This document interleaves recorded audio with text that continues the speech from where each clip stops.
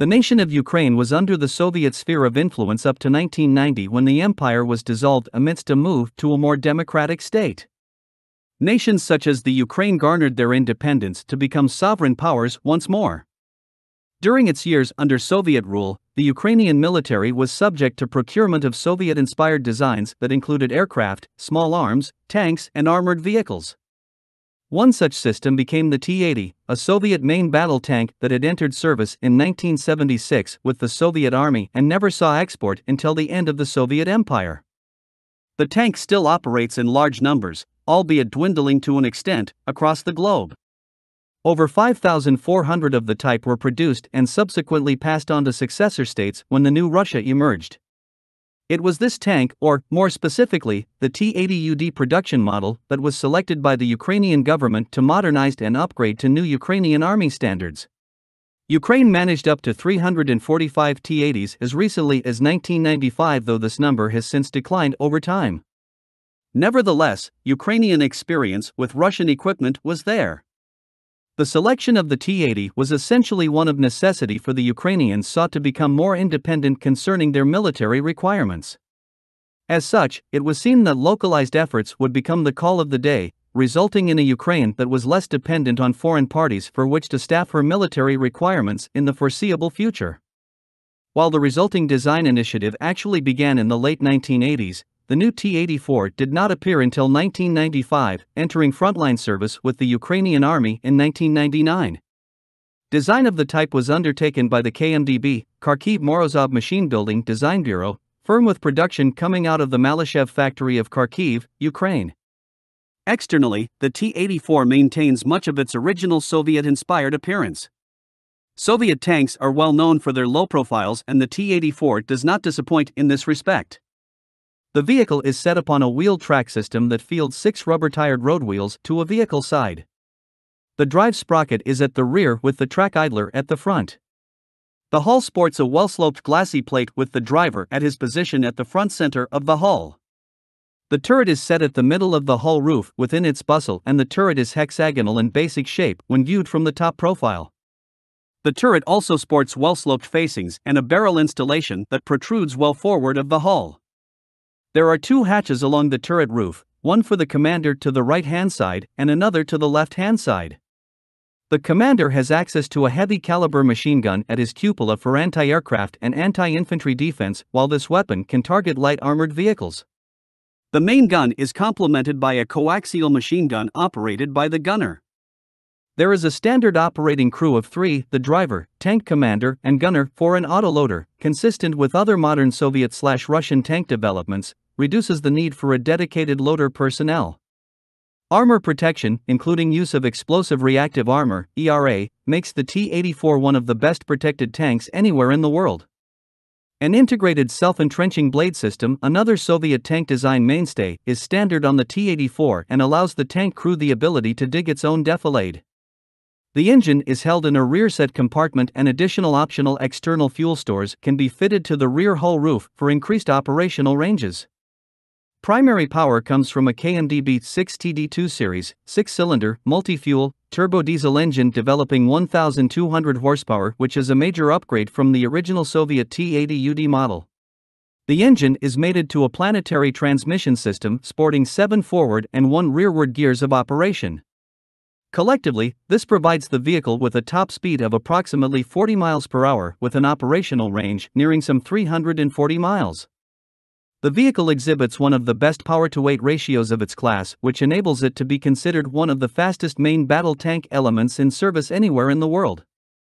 Fuel consumption is up to 25% less than is found on the original T-80UD, which makes for a more efficient system.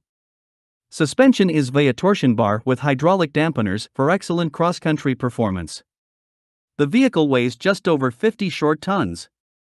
The T-84 can also clear up to 5 meters of water, as it includes standard fording equipment. A more powerful engine, the 6TD3 diesel, is also available and provide upwards of 1,500 horsepower output. Primary armament is in the form of a 125mm KBA-03 smoothbore main gun, one of the largest main guns to be fitted to any modern-day main battle tank. There are between 40 and 42 by 125 mm ready-to-fire projectiles, He and AP warheads, in stowage.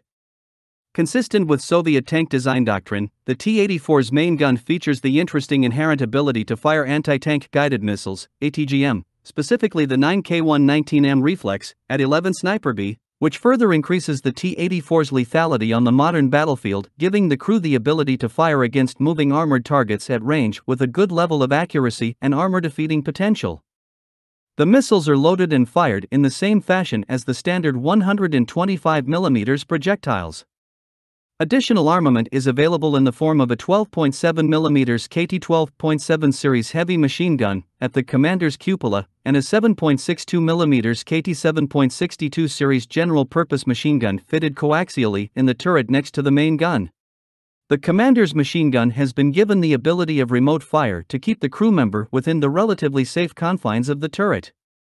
1,250 rounds of 7.62 mm ammunition are carried, as are 450 rounds of 12.7 mm ammunition. There are 12 smoke grenade dischargers in banks of 6 to either turret side for self-defense or to cover the tank's offensive movements in the field. The Stora 1 countermeasures suite helps to counter threats from guided anti-tank missiles through warning indicators. NBC, nuclear, biological, chemical, protection is standard, as is an automated fire suppression system should the tank be subject to a direct hit from enemy fire, thus keeping the ammunition from exploding or filling the turret with lethal smoke. The initial T-84 production version was designated simply as the T-84 with no letter prefix. While based highly on the Soviet T-80UD design, these incorporated all-new welded steel turrets and introduced the Stora 1 electro-optical active protection system for integrated self-preservation on the battlefield. The tank was powered by the locally produced KMDB-6TD2 diesel-fueled engine of 1,200 horsepower. The T-84U was brought online with various upgrades to help improve the T-84's battlefield reach. Chief among the additions was a laser rangefinder, thermal imaging sight, GPS navigation, explosive reactive armor (ERA) blocks, standard side armor skirts, and an auxiliary power gas turbine engine which allowed the tank to operate its key systems without the engine running, a feature that the preceding T-80UD lacked. The T-84 Oplot became a rather ambitious modernization program for the T-84 series as a whole. The turret was redesigned again and of welded construction. Ammunition was now stored in separated compartments from the crew to help increase crew safety in the event of a direct hit from an enemy projectile or missile. The autoloader was now installed to the turret bustle. The Ukrainian army currently fields only a handful of Oplot series tanks as of this writing, though recent developments have seen procurement of the type in greater quantity. The T-84 Oplot M is nothing more than the latest incarnation of the T-84 and naturally based on the Oplot production variant. The type is a modernized form of the Oplot, hence the M in the designation, and brings about an updated countermeasure suite to deal with the ever-expanding potency of new anti-tank/anti-armor weapons on the battlefield today. Armor protection is also improved through NAS-ERA blocks, which protect the vehicle from newer tandem projectile warheads. The export-minded T-84-120 Oplot sports a revised turret installation and fits a NATO standard 120 mm main gun with new autoloader. Side armor skirts are standard. Naturally, as with any other main frontline tank system available in number, the T-84 has been evolved into various other battlefield forms, including the BREM-84 Armored Recovery Vehicle, ARV, also known as the Atlet, the BMU-84 Bridge Layer, and the BTMP-84 Infantry Fighting Vehicle, the latter currently residing in prototype form as of this writing.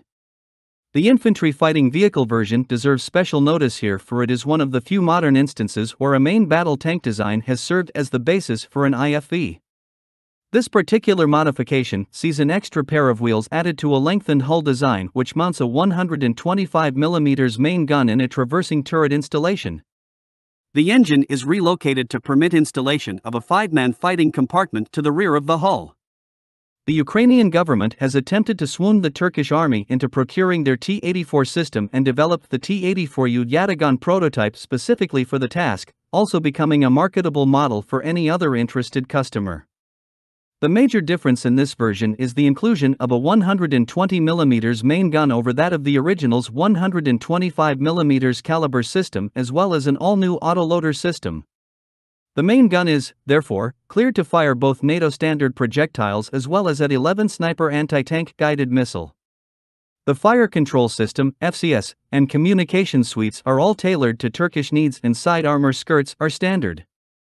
Operators, beyond Ukraine, are set to include Georgia, with 12 tanks ordered, and Thailand, with some 49 examples under order. The T-84's first actions were recorded in the 2014 Ukrainian-Russian engagements as part of the ongoing war in Donbass.